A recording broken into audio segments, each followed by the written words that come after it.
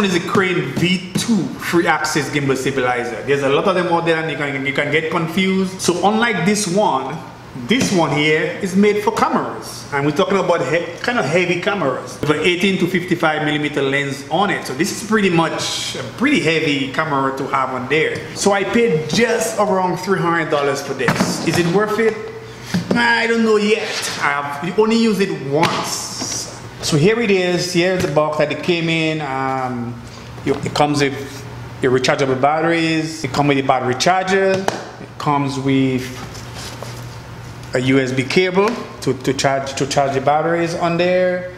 It comes with different sizes to attach your camera. You have different sizes on there. It also comes with a little support to hold your lens of your camera if the lens is going to be too long. And basically that's all, and actually it comes with the gimbal right on here. So let's take this out. This is the bad boy right here. Let's put this on the side.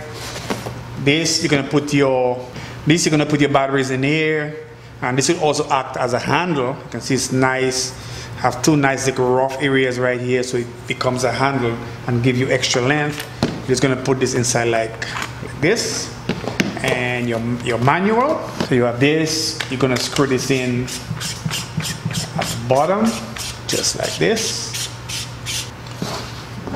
So I didn't get a leg in this one. I can't tell if that version had a leg or not. Actually, I have quite a few stuff lying around that I can use as a leg to hold this up. So I would advise you, if you're buying one of these, try to get something to hold it up. I mean, you can use your camera stand if you want, but something really small like this that you can put on a desk will really come in handy.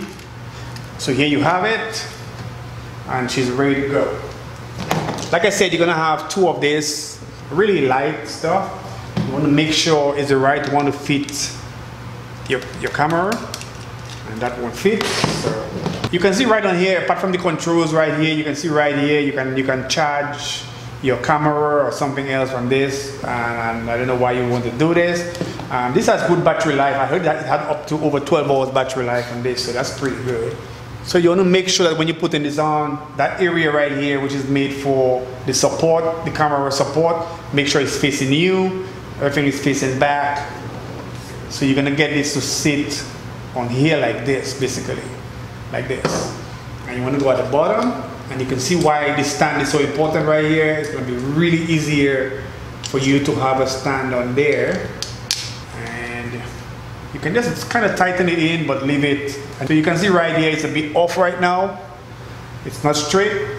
So right here, this one here, you want to loosen that one here because you're trying to get it straight. And I just put my finger right here and just push it out a little bit, and you can see it's a little better now. Let me go back in a little bit.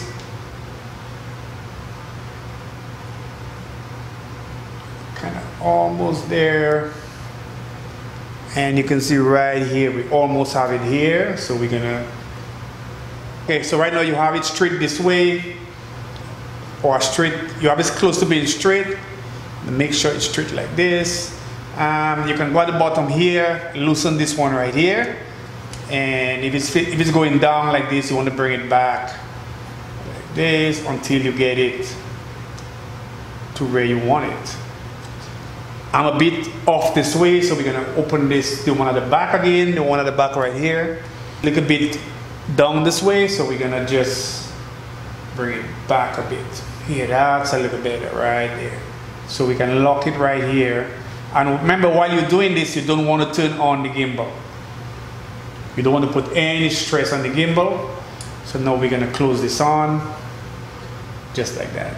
So now make sure everything is tight, everything that needs to be tight on the gimbal, make sure it's tight. Just like that. Turn it forward, because this is how it's gonna be. So you turn it forward, just like that. Make sure it looks pretty straight. It's a little bit off. We can get it to go a little bit this way. So let's open this up again. That looks pretty good. So now that we have it straight, now we can turn it on. It's gonna flicker, let it go. See? Barely flinch a little bit where it get itself to where it wanna go. I can go up, I can come down, center. And bring my hand down like this. Bring my hand up. This. How nice is this? Really nice. You can bring your hand down so you can have your camera. You can walk and bring it down low to the ground as possible if you want to. Just imagine that. The one thing I have to tell you is it's pretty heavy. I don't know how long you're going to be able to hold this in your hands like this. So you can see, turn the gimbal. You see, by just twisting my hands, I'm just turning the gimbal just like that. Let's go, Sam, try it. Yeah. So we're gonna go ahead. I will leave all the description for you guys down below where to get this, the price I paid for it, and all that information down for you guys below. I will also leave the description for this one, the smartphone gimbal for you guys. Nice products, guys, to have. This is Charlie. Like and subscribe. Let's go ahead and check out some video footage that I took earlier on.